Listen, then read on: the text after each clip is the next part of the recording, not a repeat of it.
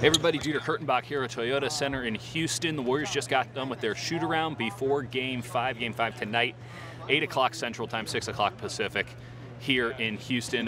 This is a big one, and the Warriors still don't know if they're going to have Andre Iguodala for this game. Klay Thompson, who was injured in Game 4, went to the locker room a little bit there in the first half. It's an ankle, knee. They haven't really been all that clear on what it was. He is expected to play, according to Steve Kerr. Participated fully in shoot-around, all that. Andre Iguodala did not fully participate in shoot-around. He was out on the court. I saw him shooting around as we came into the arena.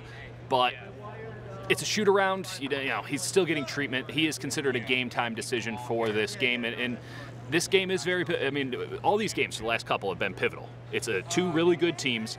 But I think for the first time, we're seeing the Warriors actually give the respect to the Rockets that they probably deserved. After you win by 41 and then kind of choke away a game in Game 4, you really don't have any choice but to give respect to your opponent. But the Rockets coming back from not one but two punches in Game 4 has really turned this series on its head.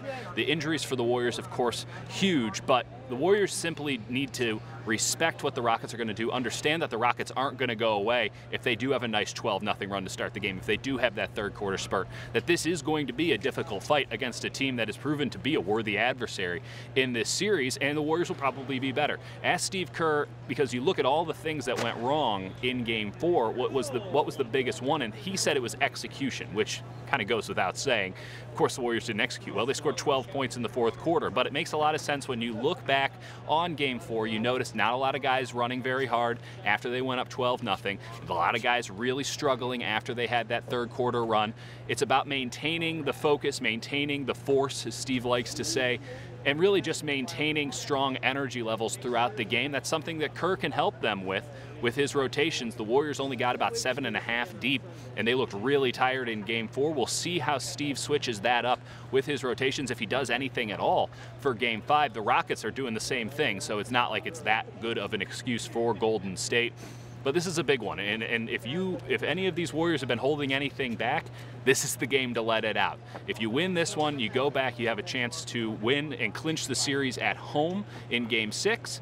And if not, you have another chance in Game 7. You have to come back here, and that's obviously not ideal, but you have another chance in Game 7. You lose this one, you have to win back-to-back games to go to your 4th straight NBA Finals. Yeah, it's all riding in many ways on this game. We'll have to see what happens. I couldn't tell you what happens after what happened in Game 4. We'll just have to wait and see. But until then, Dieter Kurtenbach, Bay Area News Group. Talk to you later tonight.